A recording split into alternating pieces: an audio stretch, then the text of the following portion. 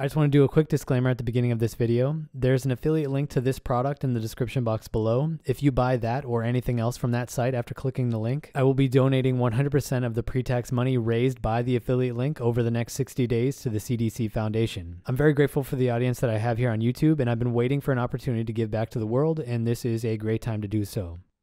If you grew up in the 90s and you were lucky enough to have an allowance in an arcade near your house, then you probably remember dumping your childhood life savings one quarter at a time. Reigniting those nostalgic memories was the driving force behind the product in today's video. Hello everyone, my name is Taki, and this is episode 4 of the Should You Buy It series. Today we're going to be covering the cheapest device yet, the Retroid Pocket.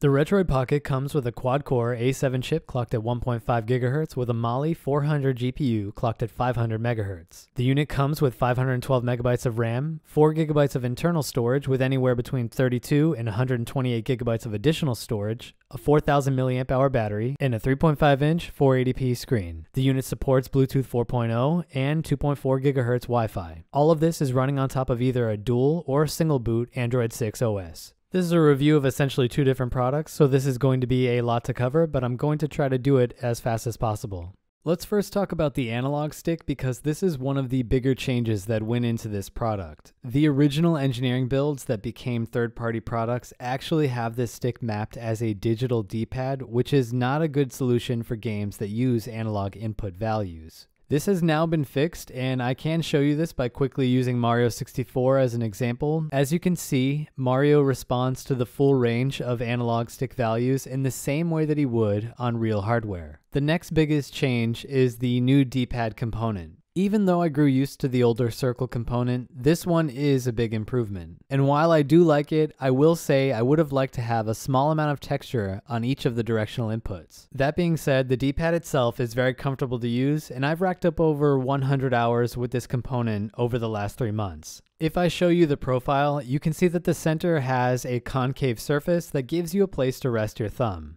Most importantly, it's super easy to register accurate inputs on this device. From here, let's move on to the 6 input buttons. This style is obviously reminiscent of Sega and arcade systems, but it can still work for other platforms. For systems that only use 2 buttons, you're going to be using the A and B buttons. For other systems that use 4, you'll be using C, D, X, A as X, circle, square, triangle, or B, A, Y, X, with the Y and B keys functioning as the L and R buttons. I believe this was done because these 4 input buttons on a 6-button input most closely resemble the diamond shape seen in those other console controllers. It's also important to mention that these controller profiles have already been mapped automatically for you in every emulator that comes with this device.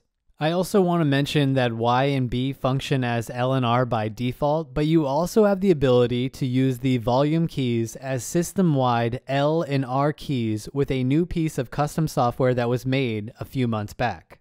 It's useful in some niche cases, and I'm going to use the DS to illustrate why I think it's useful. The DS is one of the newer systems that is very well supported on this open Android system if you pick up Drastic, but you will need to map a few actions to really make the most out of this device. The biggest challenge is to find a good place to set a screen swapping key, and I have this set to volume up right now with volume down, pulling up the emulator menu. This next change came a little later, but swapping out your volume keys like this doesn't mean that you lose the ability to change your audio levels. You can actually access your brightness by holding start and pressing volume up or down, or you can change your audio by pressing start plus D-pad left or right. I want to go back to the 6 input keys for a second because these have changed since the last time I talked about this device. There was some rightful criticism of the prior board due to how loud and tacky these buttons sounded before. This final revision swapped out the original switches for ones that make way less noise, and it's a noticeable improvement. I will say that I think these keys are also comfortable to use over longer gaming sessions due to the small amount of travel they have, but also because they have a much larger surface area than other input keys that I've found in other retro handhelds. Here's a quick comparison of those changes that I've been talking about with the release version of the Retroid Pocket first,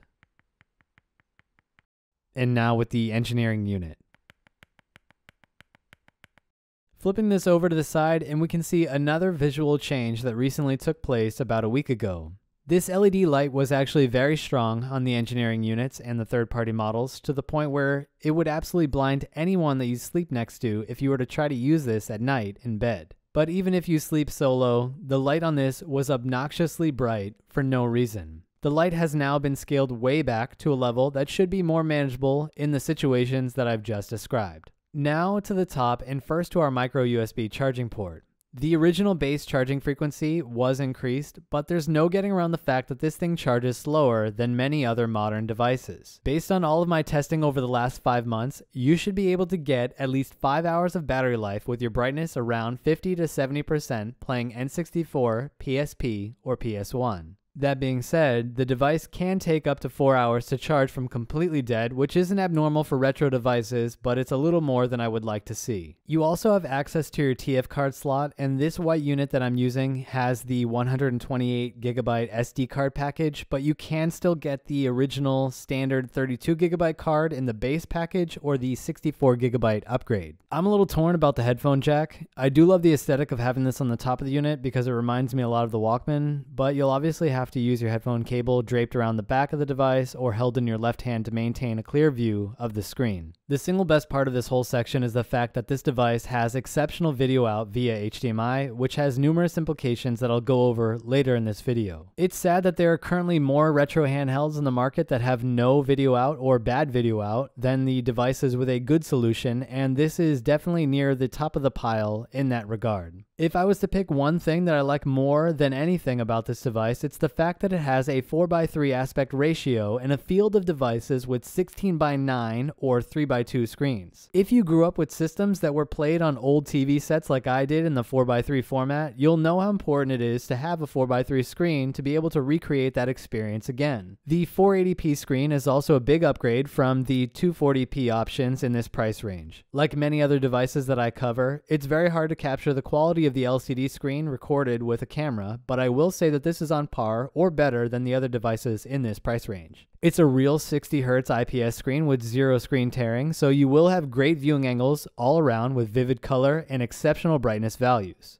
As an example, I'll quickly dim my studio lights to show you what this looks like from different angles.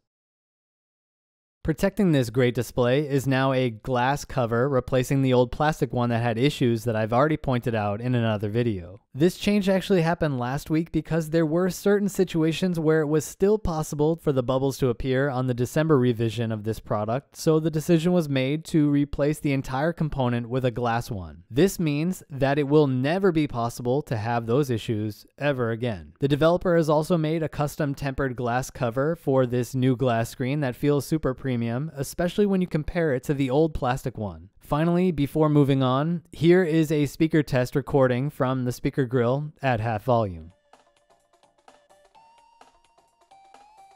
Let's move on to software, and this is going to be a much bigger section since these are essentially two different products that are available between the $75 and the $85 models. What they do share in common, however, is the Open Android system that is identical, so I will start with this. Because we obviously do not have a touchscreen on the Pocket, we need a good way of interacting with the system beyond plugging in a USB mouse. To solve this problem, you can use the analog stick as a mouse by entering mouse mode with a 1-second press on the home key. You can exit mouse mode in the exact same way. In this mode, you can increase or decrease the mouse speed by using the left or right D-pad buttons. You also have the ability to click by pressing the A button, with B continuing to function as a back button system-wide. This input has improved drastically over the last 3 months, and it's this mode that I use for almost everything on the system because it's so easy to use. The biggest use case for this in terms of gaming is on the DS touchscreen. I've already showed you how I have the screen swap mapped to my volume keys, so I'll show you how this looks all together. I swap the screen and hold down the home button for 1 second. Now that I'm in mouse mode, I can freely interact with the screen and select things with the A button. When I'm done, I just hold down the home button for 1 second and swap the screens back over. This greatly increases the amount of DS games that you can enjoy on this system, up from the decent collection of things that run perfectly without any touch input at all. Now let's go over gaming on the open system, and before I do that, I have to make a quick disclaimer that there are no games at all on the open system. There are also no paid apps on the open system, even though I will be featuring a few paid apps that I've put on the device myself for this review. What you do get with this device that I've never seen so far on other Android systems is a fully pre-configured product that you can get off the ground with in moments if you have your own ROMs. All of the settings have already been mapped for the best performance with a few exceptions, and everything had controller profiles that felt good. There's a mix between standalone apps and a configured build of RetroArch that already had a bunch of cores installed. On screen is a list of all of the systems that are supported out of the box in the open system. I do just want to quickly illustrate my point about things being set up for you. I just flashed this device and put ROMs inside the SD directories, and if I launch an app, you can see that all of my ROMs are already available to select. I'm going to go over this in detail in my getting started on the Retroid Pocket video, but essentially all I needed to do was put ROMs inside the pre-made folders that were already on the SD card, and all of the programs were already set to pull games from those directories. You can also see that the Play Store is on this firmware, but being that I'm in China, I opt for using ADB to sideload apps, so I don't need to install a VPN on the device directly. I've already talked about the volume key function, and that can be configured inside the Toolbox app. In here, you can clean up processes to free up RAM, limit the amount of background processes, change your volume key function, disable apps, which is very useful for Google Play after you've installed the apps that you want, and a view tips option that basically goes over what I've already shown. And here's just a quick look again at the app list. Now that's essentially it in terms of software for the $75 device, but the dual system on AliExpress has the added benefit of dual booting into the Retroid game system, but you'll have to install it via a side-loaded APK on your SD card or from ADB, and I'll go over that in the future video. When you do so, you'll be able to click on this little app and your device will reboot into the closed Retroid system. The first thing that I want to just get out of the way is the fact that this entire UI has been completely rebranded. There are now a bunch of low-quality Pandora copies here in China, and the name really stopped functioning as any meaningful brand, so the original manufacturer behind the Pandora game system decided to rebrand their devices to Retroid. On the game side of things, several systems have been completely redone. There are over 2,000 games in this system, with the majority coming from MAME and FBA. I will just quickly show you some of the titles in PSP, PS1, NES, SNES, GBC, GBA, FBA, and MAME.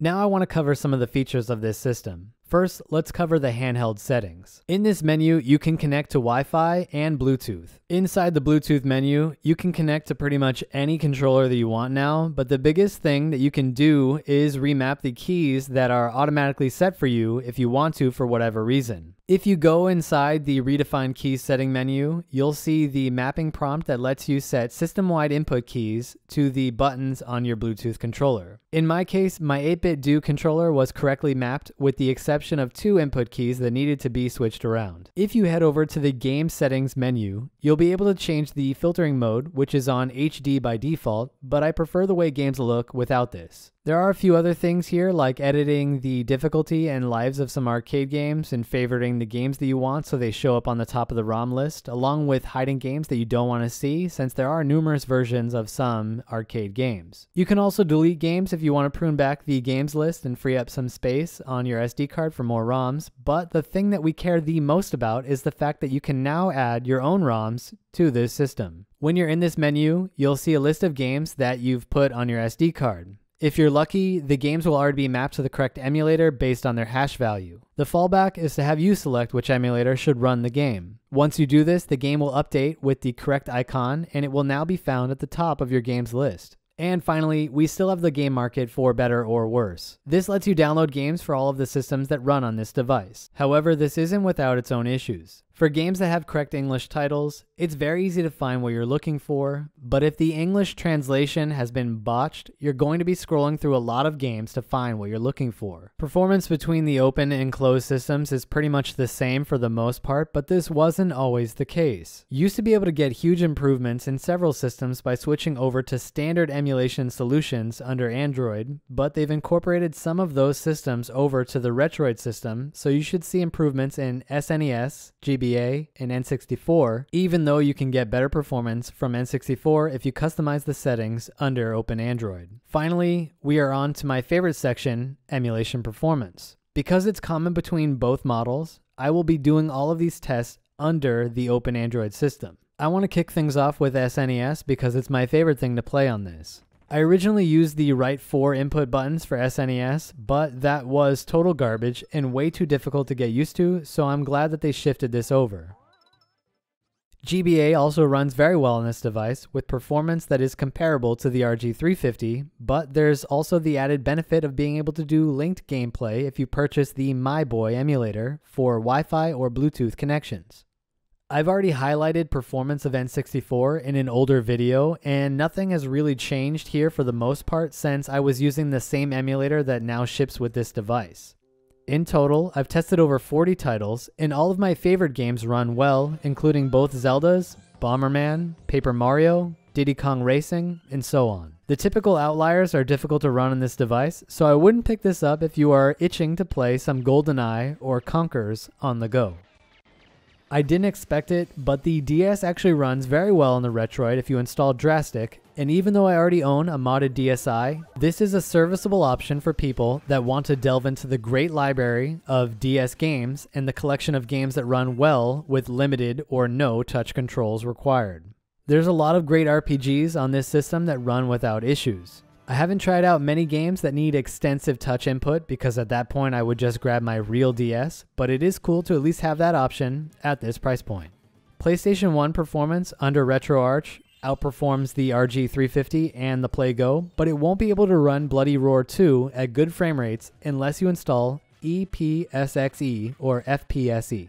PSP is another platform that runs very well on the Pocket. Over the last 5 months, I've probably tested around 90 or so PSP ROMs, and from those tests I've discovered the following. All of the 2D games that run at 60 FPS have no issues. Isometric 3D games that run at 30 FPS have no issues. The majority of 3D RPGs that run at 30 FPS have no problem, along with a bunch of 3D action games. More demanding 3D FPS games will require auto frame skip to run well. It's also worth noting that there are outliers that are just too powerful for this system, like the God of War games, unless you want to cause the internal frame skip to kick in to make the game playable. In all, I only found 8 games that I wouldn't classify as playable by any stretch of the imagination, without really anything in common between them except for the 2 Lego games.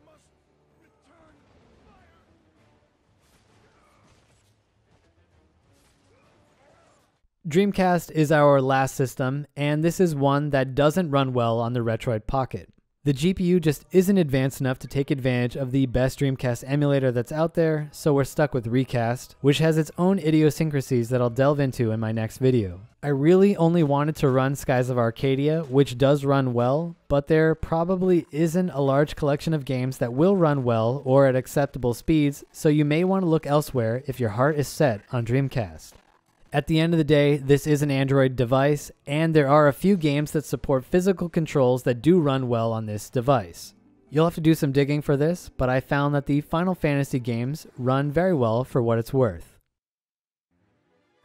The only thing left for gaming are the 2 cloud gaming apps that came with this device, and I've already put in a bunch of footage from both Steam Link and Moonlight in this video. I will say that if you have solid Wi-Fi in your house, you won't have any issues playing games that run well with the controls that the Retroid offers. Games that have fixed cameras or side-scroll work best, but you can really do whatever you want. Now, I've saved the best for last, and that's the HDMI out. I tend to use my Retroid in handheld mode exclusively, but the potential to use this as a low-cost home console with Bluetooth controllers can't be understated. There are a lot of games that come with the dual model that support 2 to 4 players with wireless Bluetooth controllers, so picking up one of these if you have a house full of people that can make use of it makes a lot of sense. I want to wrap up this video with some of my closing thoughts about the device after all of the time that I've spent with it. I was originally drawn to this over how cheap it was, but also due to the fact that it had a great screen for the games that I want to play. I think the control scheme is unique and it can work for more than just arcade games that it was originally designed to run, and it's a great value compared to other devices in this price range. I do wish that this came with a bigger battery or that it charged faster, because I've fully drained the battery countless times while I've owned it, and it's a bummer playing tethered or waiting for the unit to completely charge again. I have 5 of these in total, and I plan on giving away all but one in a future video, but what I will say to people that are unsure of which to get: if you have your own collection of ROMs already and you don't mind losing the UI and video snaps in the closed system,